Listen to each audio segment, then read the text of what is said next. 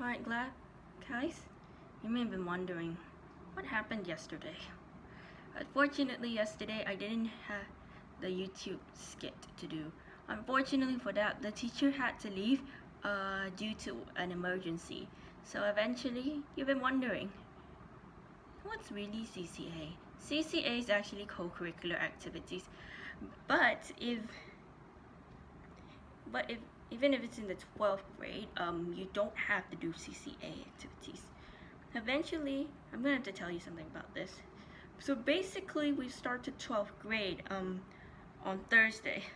Eventually, for that, the good news is I only have 2 classes. And so you've been wondering, do I really have a Sunday class?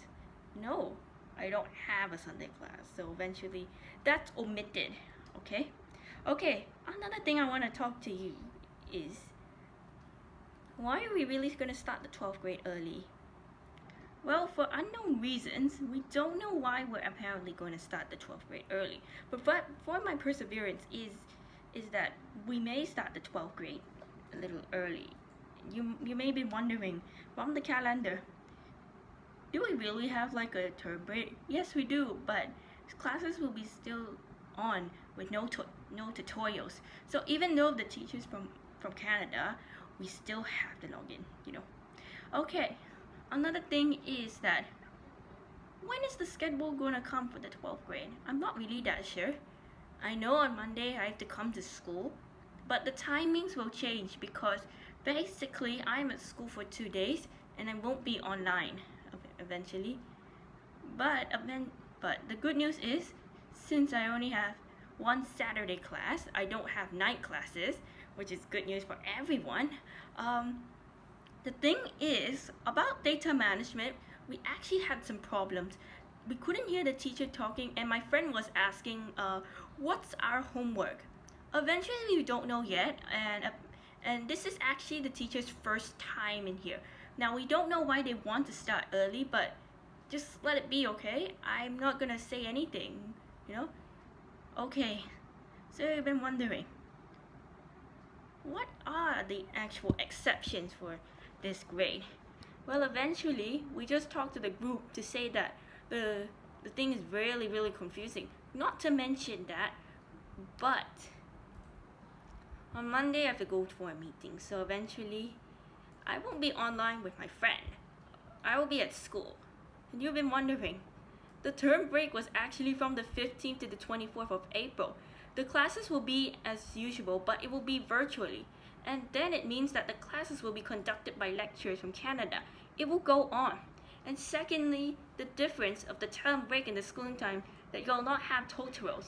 So it means that we're not going to have tutorials. So eventually, what I was going to say is that we're not having tutorials for this class.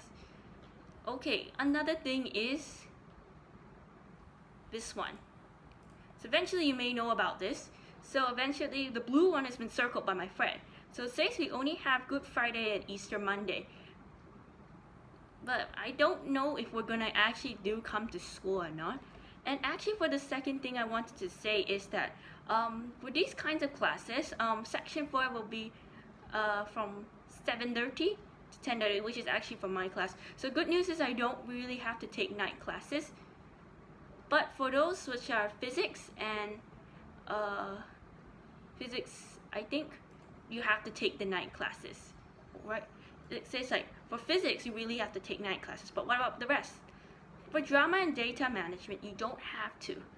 But data management is actually very compulsory, and it's for the preparation of university.